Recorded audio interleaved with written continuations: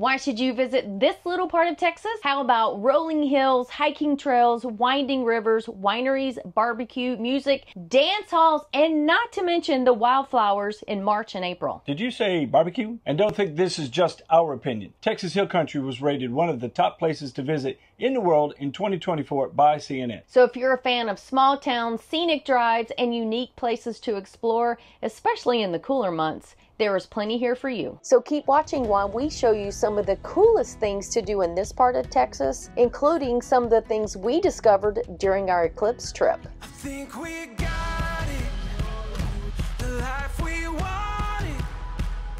It feels like everything is going our way. I think we made it after all the waiting. It feels like everything is going our way.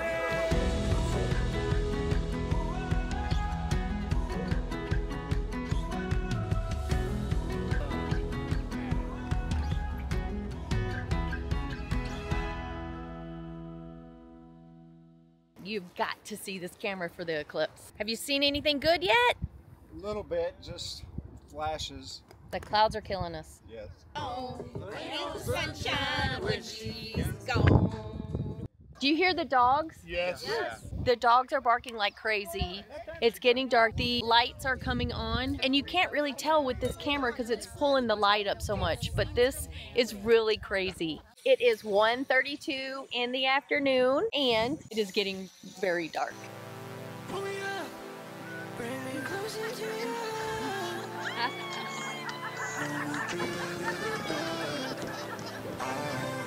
Come and shine down and guide me with stars. Nothing I can say, a total eclipse of the heart. Gosh, and just like that, the sun is coming back out. It was like 3 minutes. The street lights are off.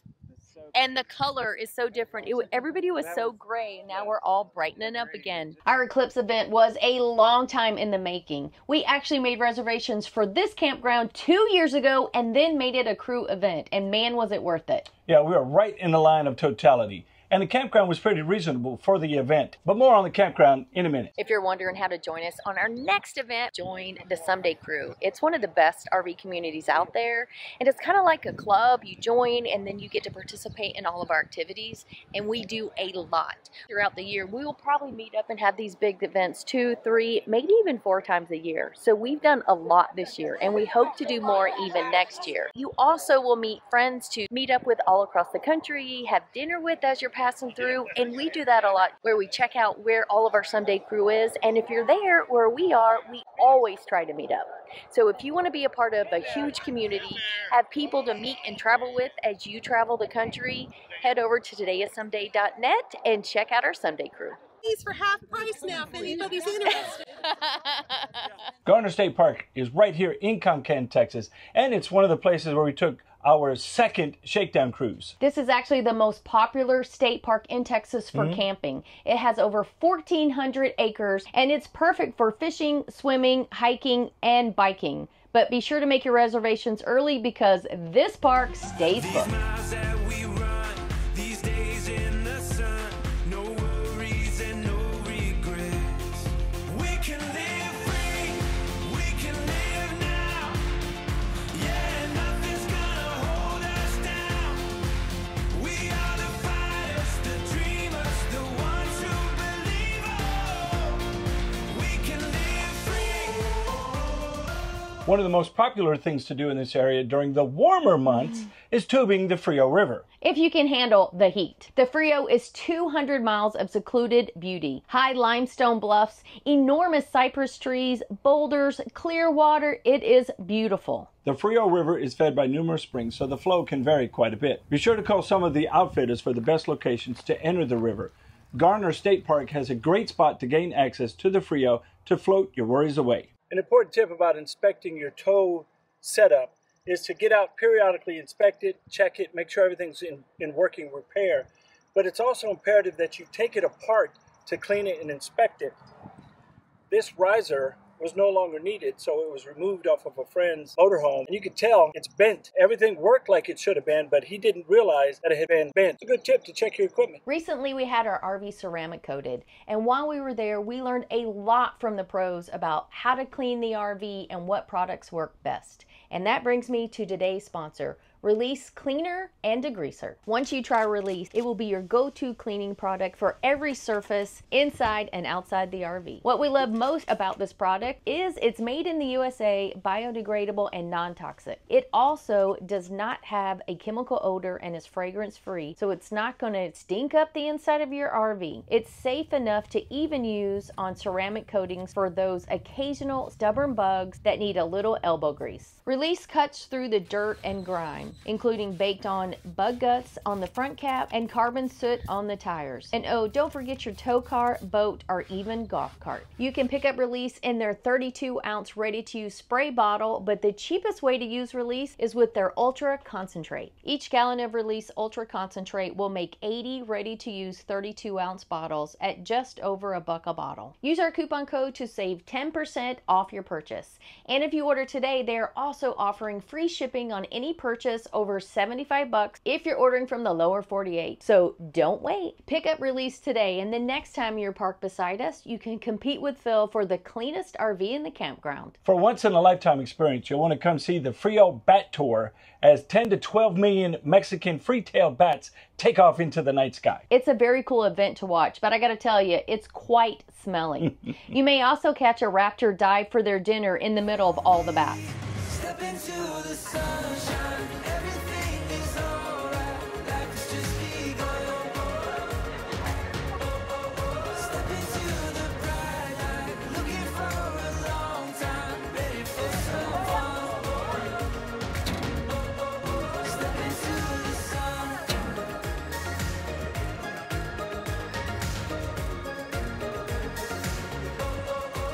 I'll take this one because this won't be on the top of Phil's list of things to do. If you're looking for a little history, the Uvalde Grand Opera House was built in 1891, and it is the longest functioning theater in the state of Texas. It's the perfect place to pop in for a concert or a play. If you love live music, you're going to be surrounded by it. Between the bars, the restaurants, and the dance halls, you can't go wrong. If you have a motorcycle and you love to ride, this is your place. Three Twisted Sisters was rated the second best ride in the U.S. in 2023 by Great Motorcycle Road. It's a 100-mile challenging loop with tight twisty curves, canyons, sheer drop-offs, and not much in the way of guardrails. In one 15-mile section, there's approximately 65 curves. Now that's a ride. This is just an overview of what the area has to offer. The Texas Hill Country does not disappoint.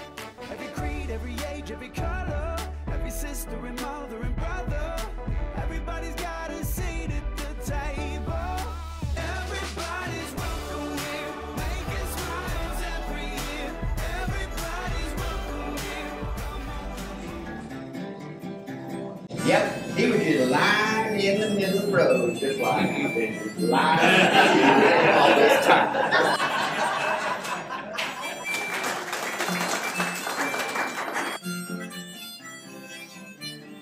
I'm going to teach you how to make an ass of yourself. You got to turn your fingers backwards, okay? Now reach, now grab the lip, reach it up just at the tips, and pull it down and out.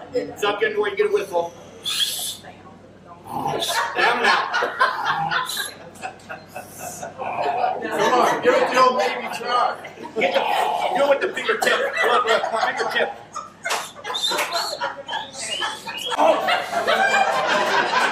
I'll sit down.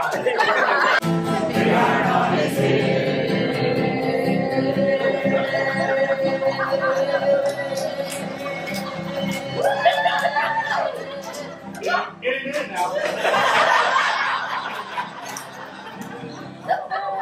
How many times did you get sent to the office?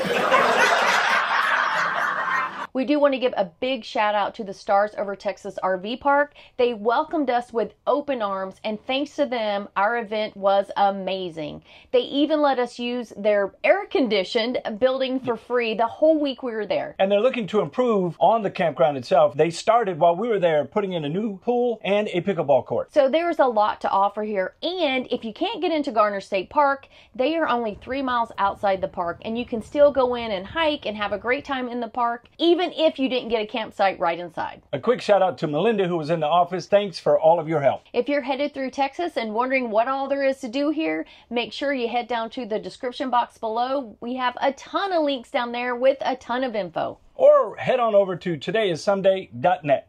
All right, guys, that's it for today. We'll see you On the road.